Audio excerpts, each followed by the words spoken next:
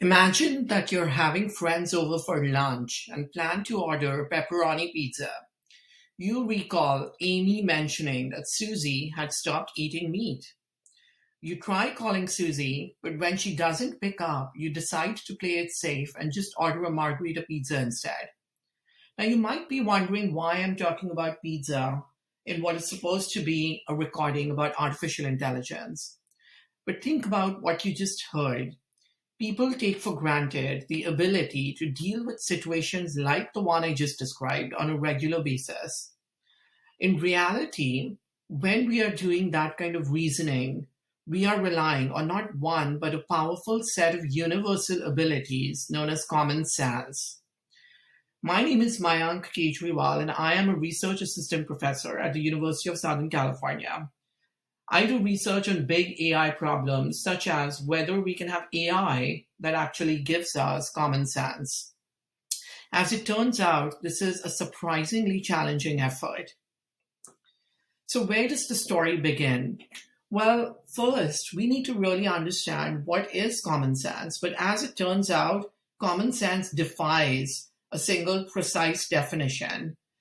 G.K. Chesterton, the famous English philosopher and theologian, famously wrote at the turn of the 20th century that common sense, quote, is a wild thing, savage, and beyond rules, close quotes.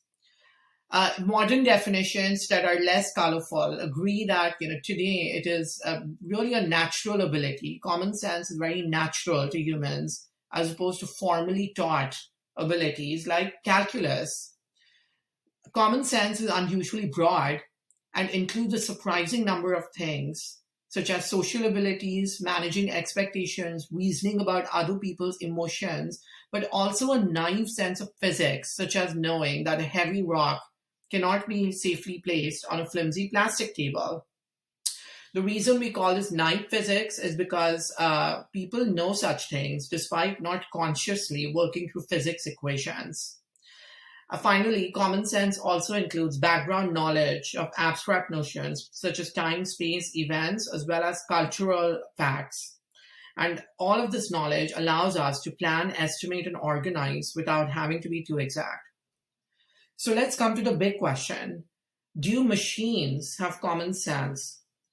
As we all know, there have been enormous advances in artificial intelligence over the last 1 year even, where we have models, so-called large language models like ChatGPT, that are surprisingly human-like, that can pass SAT tests, that can pass law exams. So the question is, do they have common sense? And you might think this is a foolish question, that if there is an algorithm that or model that can pass the SAT, wouldn't the model have common sense? But in fact, it turns out that it may not have common sense.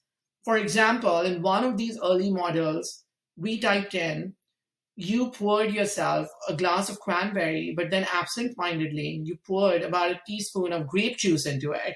It looks okay. You try sniffing it, but you have a bad cold, so you can't smell anything. You are very thirsty, so you, and we asked the model to complete the sentence, and the model replies, so you drink it, you are now dead. So the model thinks that if you drink cranberry juice mixed with grape juice, you might be dead.